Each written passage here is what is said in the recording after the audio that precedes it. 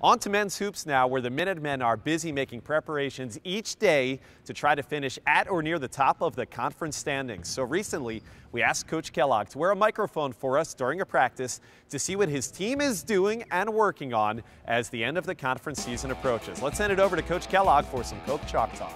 Wow, I can't believe the season is winding down. It's been a long road, but our guys are fresh, ready to go. And this time of year, I think one of the main things we need to be working on is being physical and tough with the basketball. So today you'll see us working on getting open on the wing with pressure, with the defense trying to not let you catch. And then I have our guys driving into what we call padded layups, where they like to drive in there, take contact, and finish through the padded layups. Go, go, good, good. Walk them up, get open, good, good, beat him.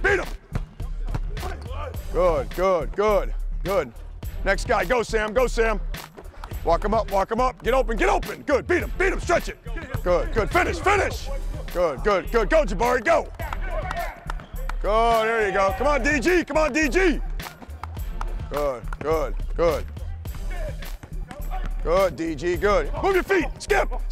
Get there, good. Move your feet, good. Finish, up. Good. Come on, Tyler. Good. Skip. Good, get there. Move your feet, call for it. Good, drive it middle, drive it. Good. Come on, Zach.